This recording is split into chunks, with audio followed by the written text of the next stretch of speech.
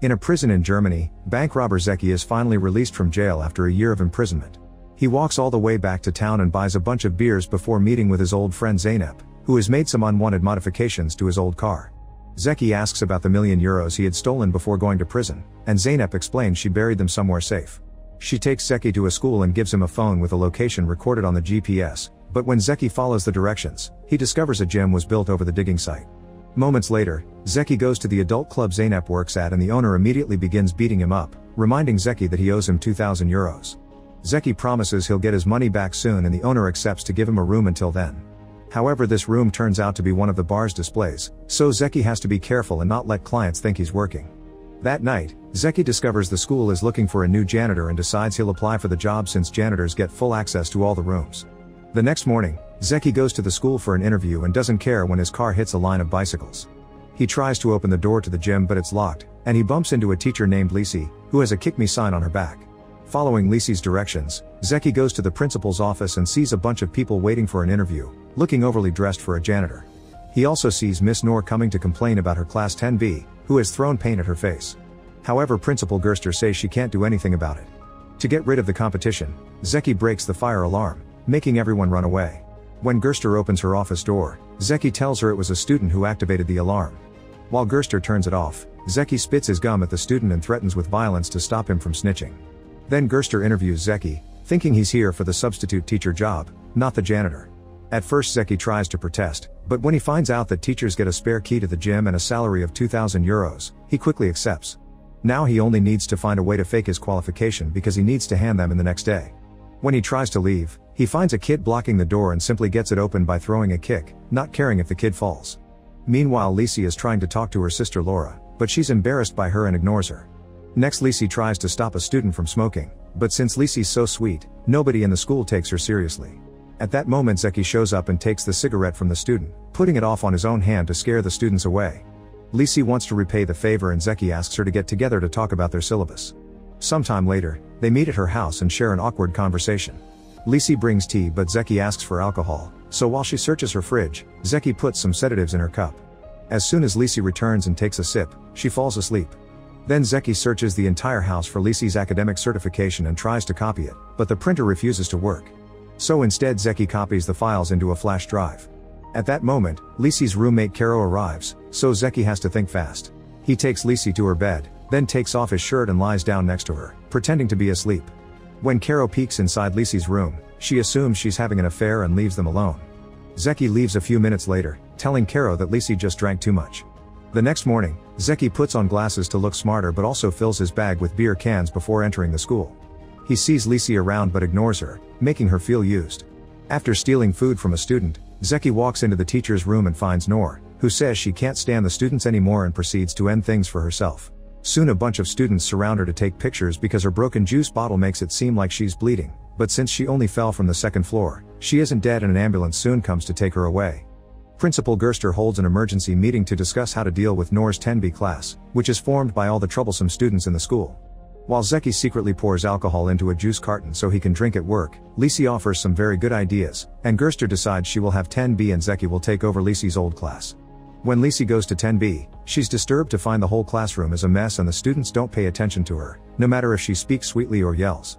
When she picks up chalk, a slimy substance sticks it to her fingers, and when she tries to wash it off, the faucet breaks and soaks her from head to toes. Then she tries to dry herself off with a towel, only to find out that it has been smothered with a black substance. Humiliated, she tries to leave and finds feces on the door handle. Lisi rushes to see Gerster to ask for a way to share the responsibility with someone. However, the principal asks her to leave if she cannot handle the pressure, leaving Lisi in tears. Meanwhile, Zeki cringes at how goody two-shoes Lisi's previous class is behaving.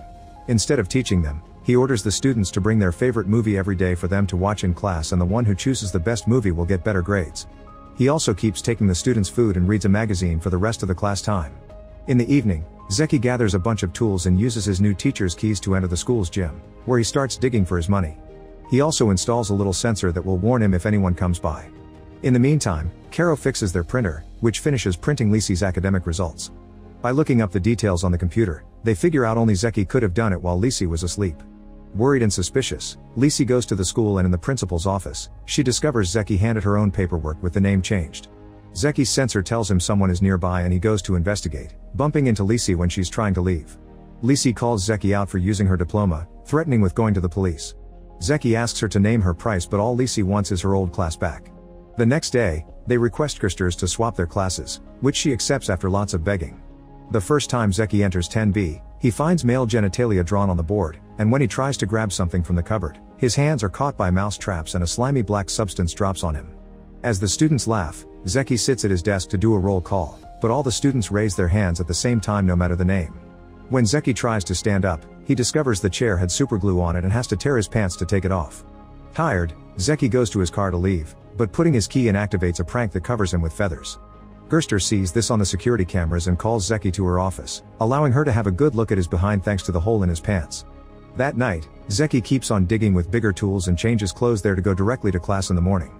He notices there are quite a few students missing, but he's come prepared with a paintball gun.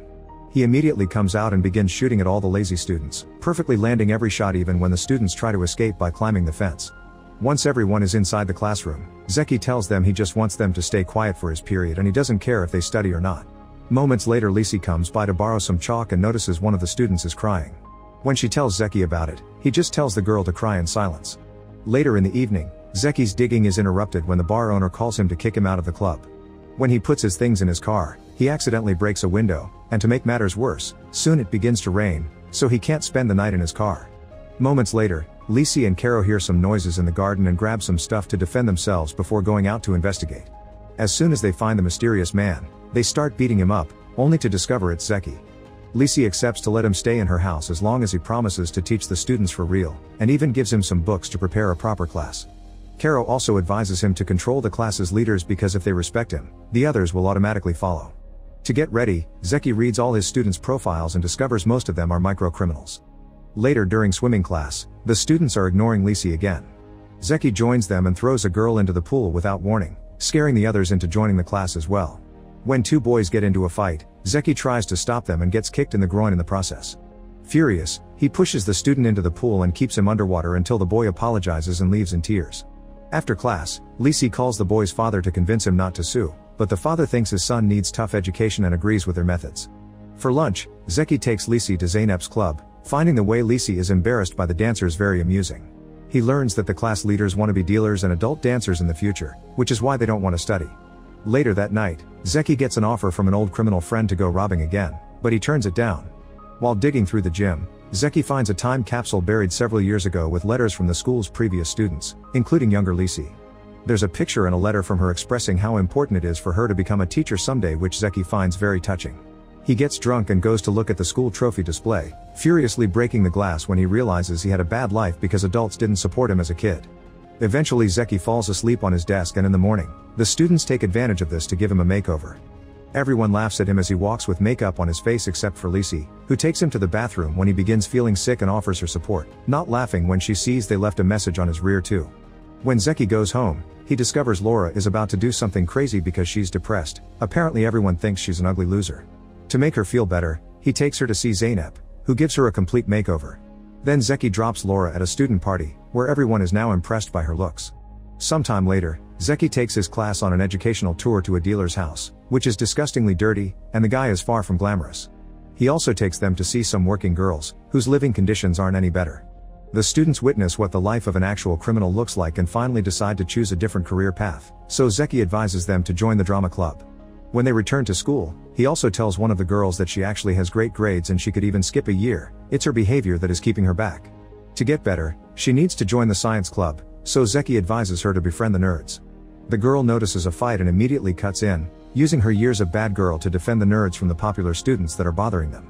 She easily wins the encounter, and when the nerds prove to be friendly, she asks them to let her join the science club, which they accept.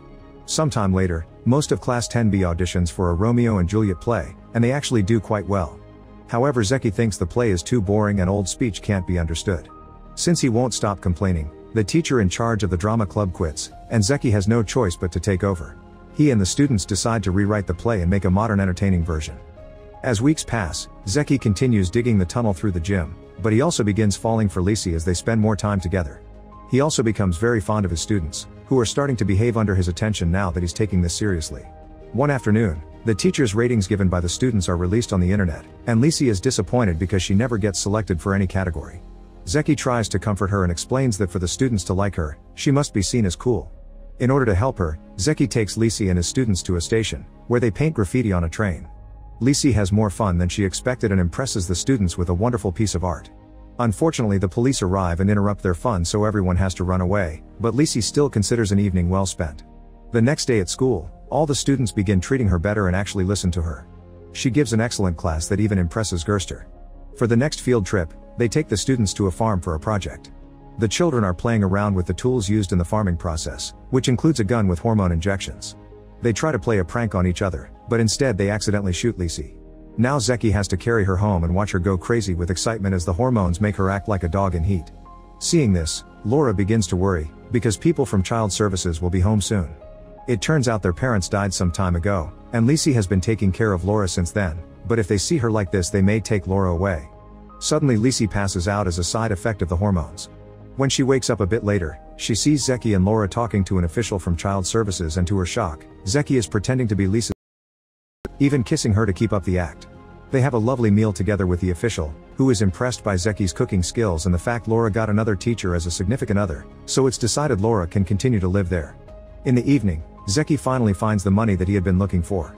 At first he celebrates, counting the money with a burst of happiness, but suddenly he starts crying because he realizes that money isn't enough to be happy anymore. Afterward, he stops by the club to pay the owner and Zeynep the money he owes them, then he shocks them by saying he likes the teacher's life better. Soon the day of the play arrives. Laura is a bit disappointed that she only gets to work behind the scenes because she would like to be Juliet and kiss the cute guy playing Romeo. In fact, she's memorized all of Juliet's lines. Zeki decides to help and pours a powder into the actress' drink that makes her feel sick. Now Laura can take over the role of Juliet. When the play starts, it shows they've changed the dialogue to modern speech and the setting is done in a modern abstract style, but the public loves it and laughs at the modern words, considering them jokes. Laura gets to kiss her crush, and at the end of the day, the play gets second place in the competition. The next day, Zeki shows the gadgets that the science club has made to Gerster, who is so impressed that she offers Zeki a permanent position if he wants it.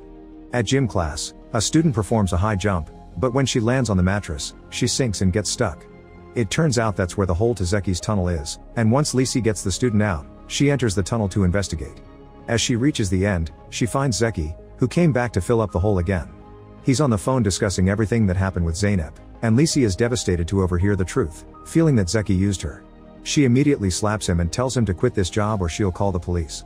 Failing to explain he is a better person now, Zeki agrees to go away.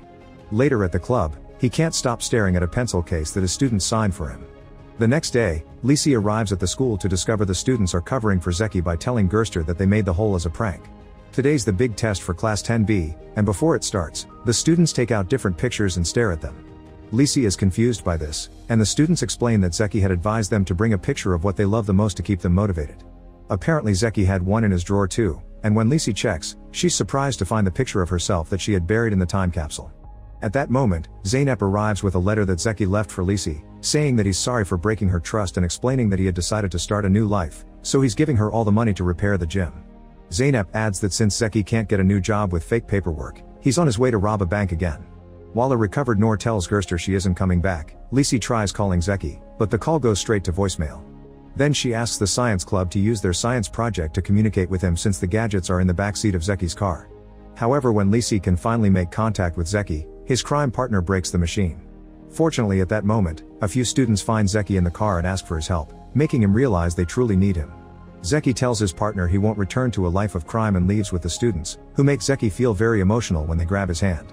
Later in the evening, Zook goes home and gives Lisi a box that she thinks it's some kind of stolen object she must hide. However, as she runs away, the box accidentally opens and she finds a dress with a flower inside. Zook asks Lisi to be her prom date, and Lisi accepts before they kiss. When they arrive at the school, Gerster calls them to his office with big news. Everyone at 10B passed their tests with great grades. Gerster wants Zeki to stay as a permanent teacher, but Zeki comes clean and tells her he isn't qualified. Since Gerster's too desperate to avoid having another troublesome class in the future, she forges a high school diploma for him and allows him to stay. Afterward, the new couple joins the prom party to celebrate the start of their new life. Make sure to subscribe and turn on notifications so you can watch more videos like this. Thanks for watching.